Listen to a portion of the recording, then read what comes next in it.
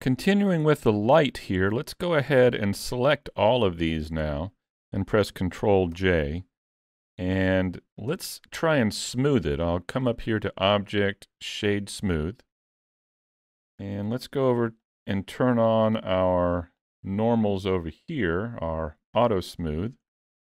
And this looks pretty good, but I think I could maybe drag it up a little bit more.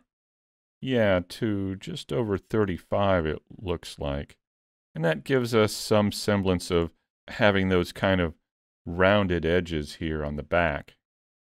All right, let's take it in and put it on the vehicle now. Let me move that cursor to this point right here, Shift S2.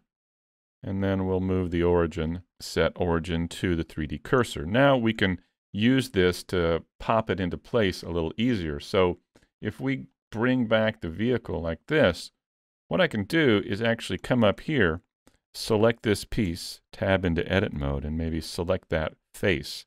Then I can press Shift S2 and move the cursor there. Now that that cursor is there, what I can do is select that light that we just created and snap it to the cursor. So let's press Shift S and we can choose Selection to Cursor. Now that'll pop that light right into place. And from here, all we've got to do is just scale it down. There we go.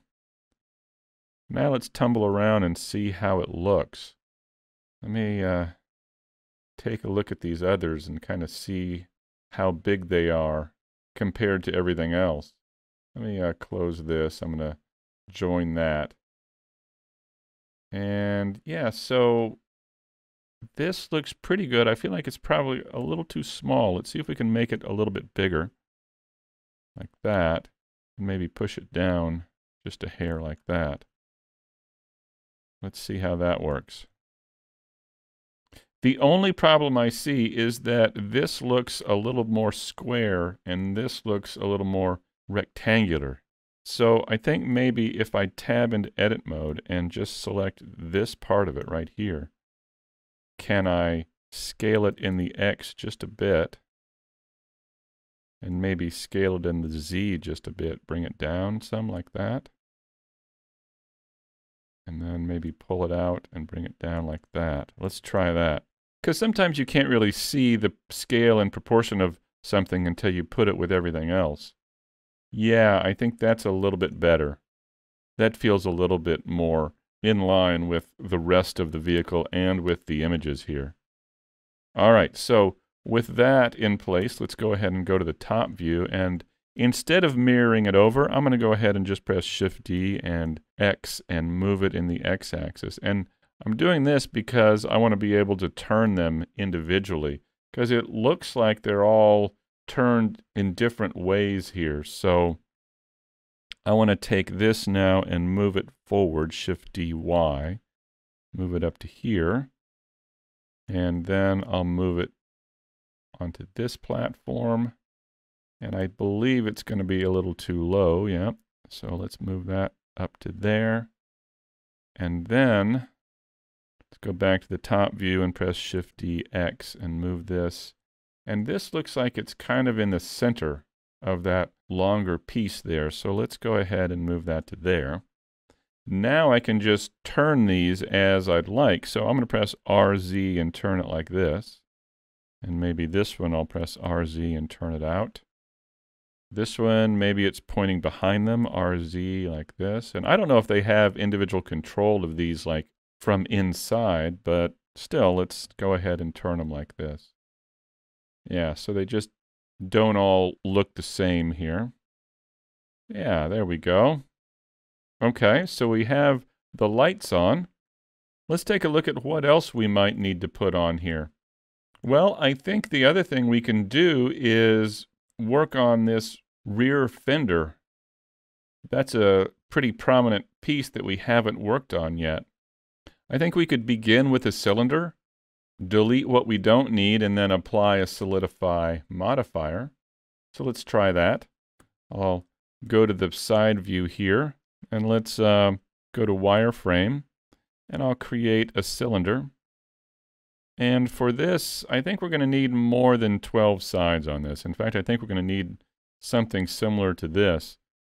I'm going to go ahead and give it 32 sides. That's quite a lot, but I want to make sure it's smooth enough or has a nice smooth curve to it.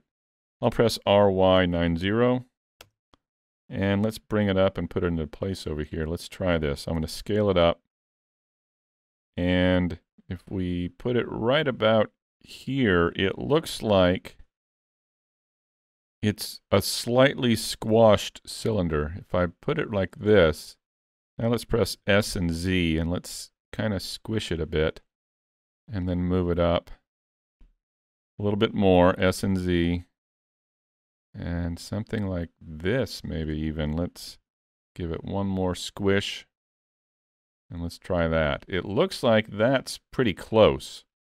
So from here, we need to do a little bit of deleting. Let me tab into edit mode and go to face mode. And let's just hit the B key and border select all of this. And let's delete this, X, and delete faces. And then I will also hit the C key and kind of paint the faces on the interior because I still had that triangle fan in there. So let's delete these. All right. And now we have this here. So I think we could probably delete this face here and this face here. And then if we select them all, we can see them here. Let's go ahead and go to vertex mode. And what I'll do here is just scale out in the Y just a bit and then scale in the Z a little bit more. And it looks like we're going to have to use the proportional editing tool to get this a little bit closer to the curve that we want. So let's go up here and turn on the proportional editing tool. And I'll select these points here and maybe these points over here.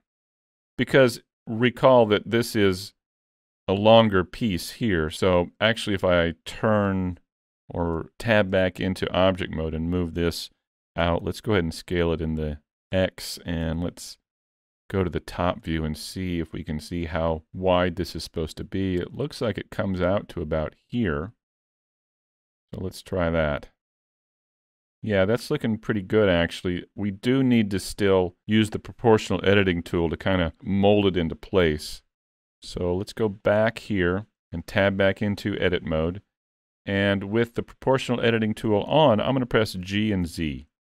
And let's see if I can pull these down and expand these out a bit. And as I expand these out, you can see them kind of flatten up a bit and mold a little bit better to the image. And I'm not looking at the 3D object there. I'm trying to look at the image. So let's kind of go like that. And this, well, let me hit the B key and border select these and then border select these. And I'll turn off the proportional editing tool with the O key and then let's scale out in the Y like that. That pushes that out just a bit. All right. Let's take a look at it in solid view. All right. I'm going to grab this edge here and let's move it out like this. Yeah, so I think that's pretty good. We've got this coming out just a little bit further than those braces, and that's what we want, like that.